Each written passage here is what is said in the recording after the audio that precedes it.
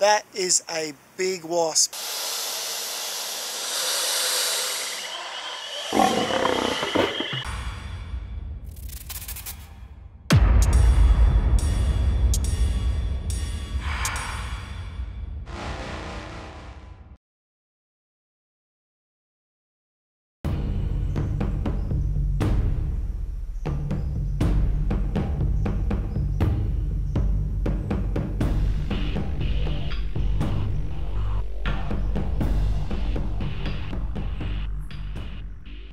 Alrighty, here we are out in Central Australia. Check out this little beastie.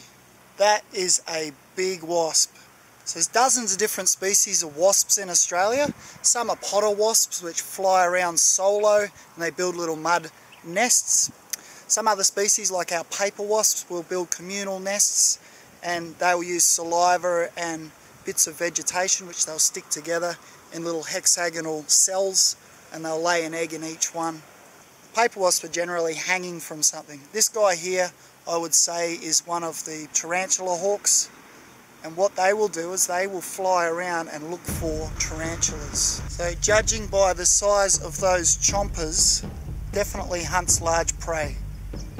So they will clasp onto it with their chompers and they'll inject that stinger. Now the stinger's barbless and they can sting repetitively. Their venom is designed to paralyze their prey. So some of the larger wasps, particularly the tarantula hawk, oh, there he goes, will actually sting their prey, paralyze it, then they'll drag it back. Some of them stuff them down a hole and lay an egg on it and cover it up. Some other species will construct a nest made out of mud and saliva, and then they'll make little tombs inside each one, and they'll place their eggs and their victims in each one, and they actually just paralyze them. We'll have a look at those shortly.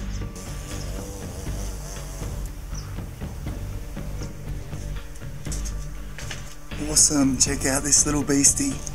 This is a orange banded potter wasp, and he's from Australia and Southeast Asia, this guy. And what they do, obviously their name is the potter wasp, so they use their pottery skills to make these little tombs. And they fly out and they get water.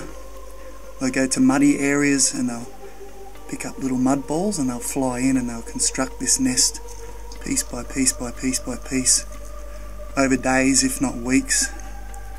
And the females just came back with a green grub, and she will take that grub inside in the tomb. They use their venom to paralyze the grub. They don't actually kill it. They'll also get spiders as well. Tarantula hawks will do the same. They'll stick them up inside that little tomb there, lay an egg on it, and then that egg will hatch out into a little grub and it will eat its host. It's kind of a creepy sci-fi thing. It will eat its host and then it will pupate and metamorphosize into a wasp over a couple of months, and then it will chew its way out as a full-grown, almost full-grown wasp, and fly out and do the same thing. They're kind of amazing, the little constructions that they can do. It's got the little funnel there, and there will probably be about 8 tombs in there, and each one of those little tombs she'll stick a grub with an egg on top and then seal it in. So they seal it up as well so the ants can't get in there and eat the larvae. They've got pretty amazing eyesight. They fly around and they know exactly where and when to come back to their nests. So over days, if not weeks, flying out, and they might fly 50 metres or more to pick up those little tiny bits of mud from any puddles, and then they'll fly all the way back. So they're really busy. But they're kind of cool because they eat some species of spiders that we necessarily don't like to have in our houses. So there you go, the potter wasp. Also, just to let you know, the wasps that are generally solitary, they can actually sting. Wasps can sting multiple times. Bees can only sting once and then the stinger comes out and they die. The wasps can sting multiple times, but this particular species, mainly the potter wasps or the solitary wasps that are just flying around doing their thing, they're not out to get us. They're not going to sting you. I've even rescued them out of swimming pools. They fly down to get a bit of water, a bit of moisture, and they get stuck in the pool. I've actually just picked them up with my hands out of the pool, not interested in stinging you and just fly away. But it's the communal wasps are the ones that you got to watch out for, and the bees. So anything with a nest with more than 4 or 5 wasps in it, like maybe a hole in the ground, might be one of the hanging nests, might be in a hollow log.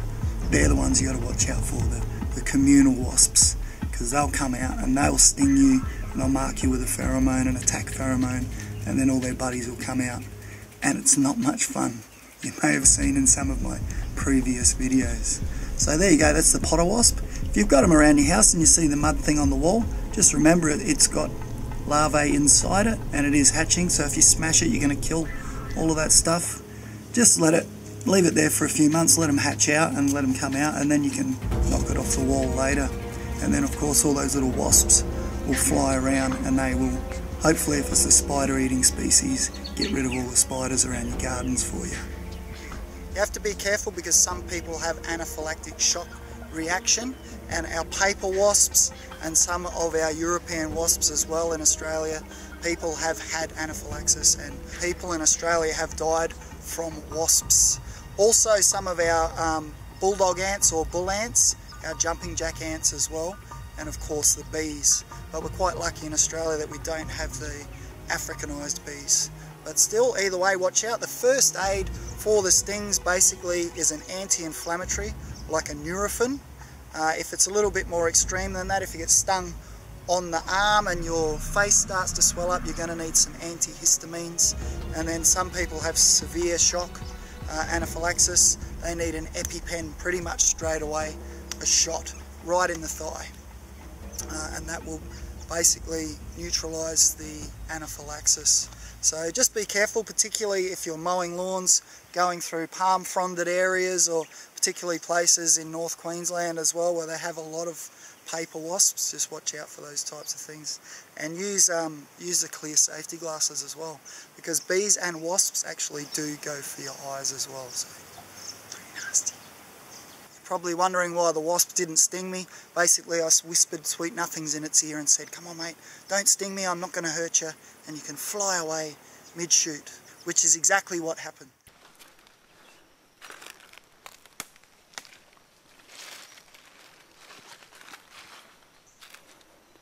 Got to watch where you're walking in this jungle, I tell you.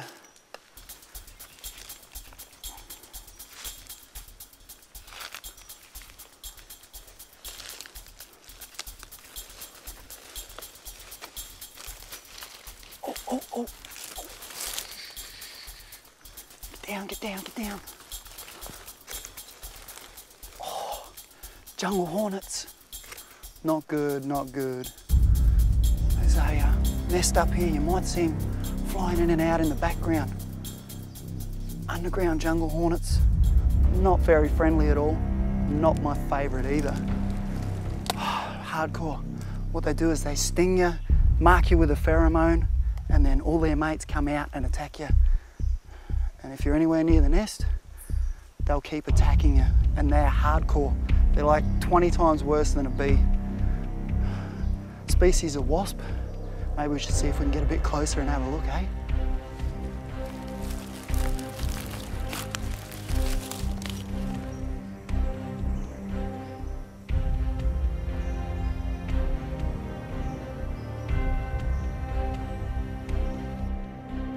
As you can see, I've had a run-in with these guys before. That's about 7 days old. I took about 3 or 4 hits. They're hardcore. My whole wrist and my hand was swollen for about 3 days. If you had an anaphylactic allergic reaction, you'd be dead pretty quick. Pretty dangerous stuff. I might take my sunglasses today. Bit extra safety. And you guys stay here because this could get wild. I think I'll take the camera. And if I start getting stung and I'm running towards you, run.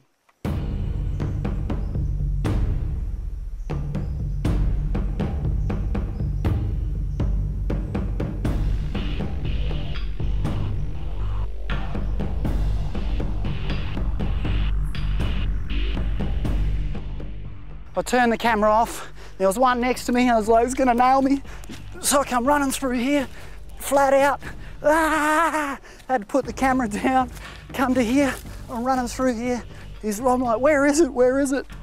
Where is it? And I looked at my shorts and it was on my shorts going, and I had to slap it off, and then it came straight back at me, and it was hangry.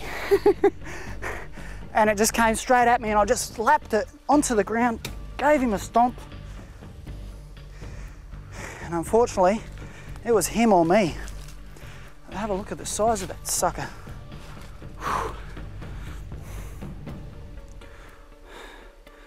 Scary, scary big hornet. Anyway, I was lucky not to get stung by that at all, but I'm a marked man now. Where the hornet was here, it would have been stinging my pants, releasing a pheromone on my pants. So I'll grab some dirt and I'll just rub that on there, hopefully to disguise the smell, because I'm marked. Now I've got to go back to get my backpack. Not playing with hornets anymore. That's it.